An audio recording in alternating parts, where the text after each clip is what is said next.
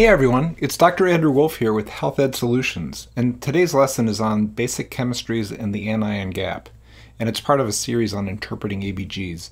Don't forget to visit us online at healthedsolutions.com for more free content. Now let's get started. Okay, so basic chemistry labs are known by multiple names. I've heard them called the Basic Metabolic Profile, or the BMP, the Chem 8, or the Chem 7. It essentially looks like this. So we have a diagram here, and we have sodium concentration here, we have potassium here, we have chloride, and total CO2, and then we have BUN and creatinine, and finally we have glucose, and this would be a Chem 7. The Chem 8 would add calcium. Okay, so I'm just going to fill in some normal values here, and these are all in milliequivalents per liter, except where shown otherwise. So sodium, the normal value is 135 to 145. Potassium, the normal value is around 3.5 to 5, or 5.5 or 5.2. I've seen multiple ranges depending on which hospital system you're working in, etc. Chloride, the normal value is 98 to 106 milliequivalents per liter. Total CO2 is 23 to 28 milliequivalents per liter. BUN is 8 to 20, and actually this is in grams per deciliter. And creatinine is 0.6 to around 1.3 milliequivalents per liter. And glucose is around 65 to about 110, and this is also in grams per deciliter. So there's a few things that are notable about this. First, the way this diagram is organized. It's organized by cations, anions, labs reflecting kidney function, and then glucose. Now, as a nurse, I learned these labs, and I pretty much learned to just look at them in terms of looking at electrolyte values. So, looking to evaluate a patient for hypo or hypernatremia or hypo or hyperkalemia, etc. I pretty much ignored the anions column. I'd look at BUN and creatinine for kidney function, and I'd look at glucose. But I want to point a few things out, because looking at both the cations and the anions can help us to calculate and understand the anion gap and give us some insight into what's going on with the acid-base status. Now, the first thing that I want to say before I get into more detail is that this CO2 is actually called total CO2,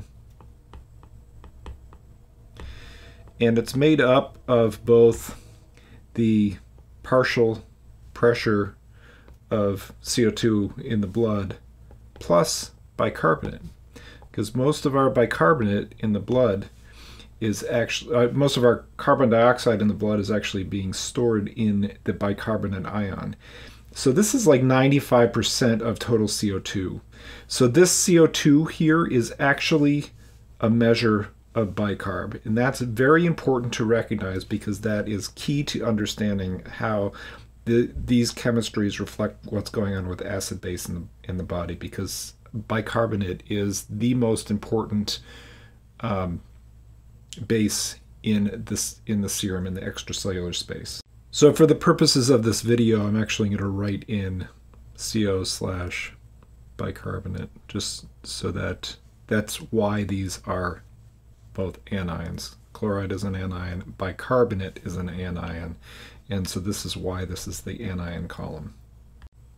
Okay, so let's talk about the anion gap.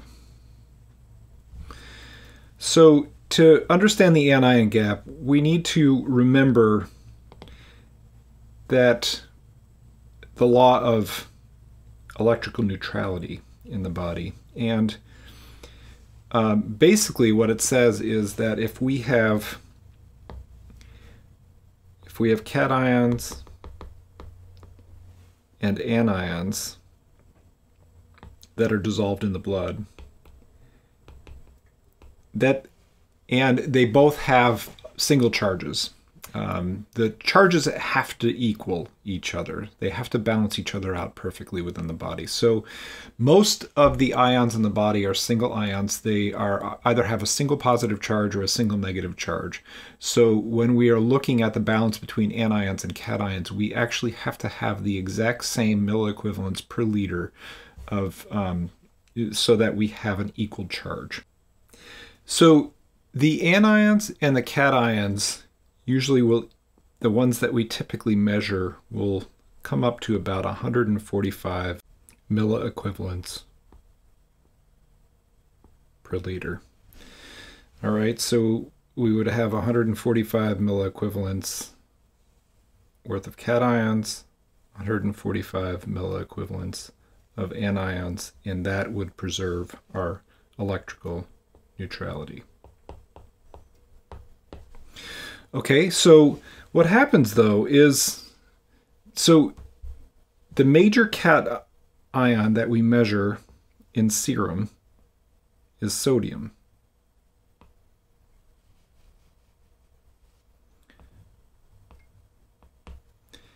And the other cation that we measure in serum is potassium. So again, potassium is about 3.5 to 5 or so milliequivalents, and the sodium is around 140. So together we come up to our 145 milliequivalents per liter.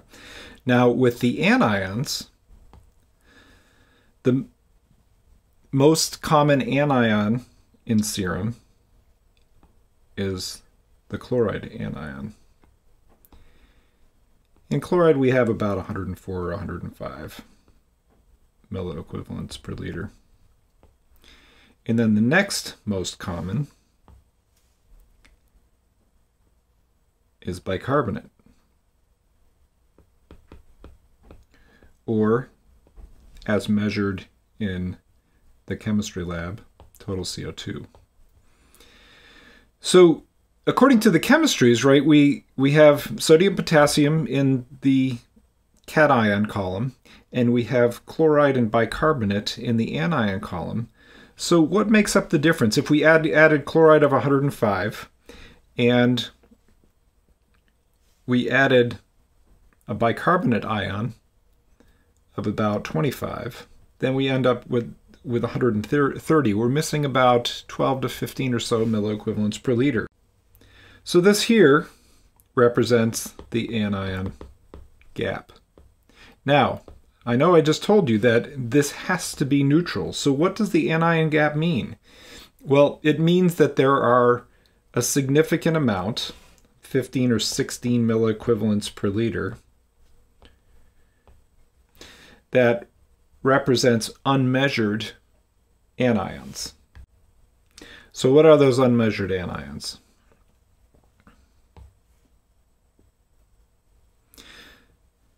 So the unmeasured anions are acids.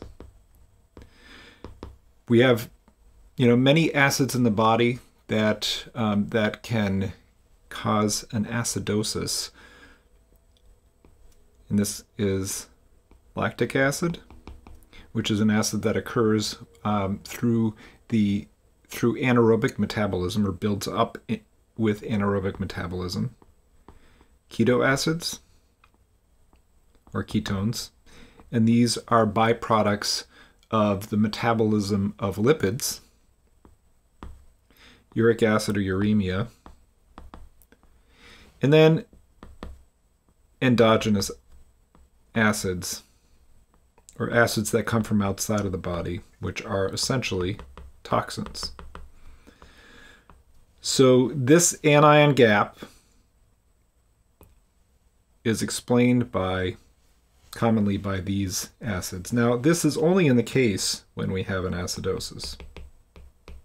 So if we have an ABG that shows that we have a pH that's less than 7.35, we know we have an acidosis. And then if we look at our chemistry labs and we realize that when we add up our potassium and our sodium, and we come up to around 145 milliequivalents, and then we add up our chloride and our total CO2 or bicarbonate, and we only come up with, say, 115, then that suggests that we have a high gap acidosis.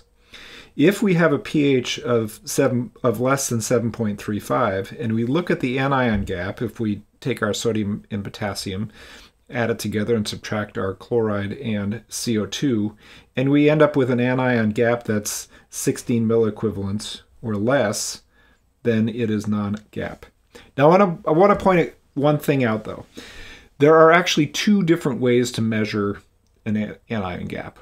One is to just look at the sodium and not include the potassium, and if we do that, then if we're only looking at sodium and not including our potassium, the normal anion gap will be 12 milliequivalents per liter or less.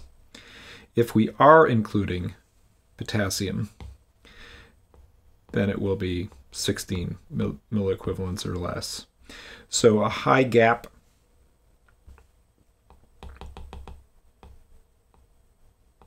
would be greater than 12 milliequivalents for sodium only,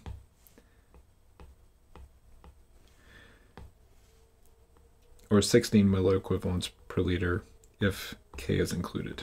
Okay, so that's all you need to know to learn how to interpret basic chemistries and calculate an anion gap. That's it for our lesson today. Thanks for watching, and don't forget to please like and subscribe below.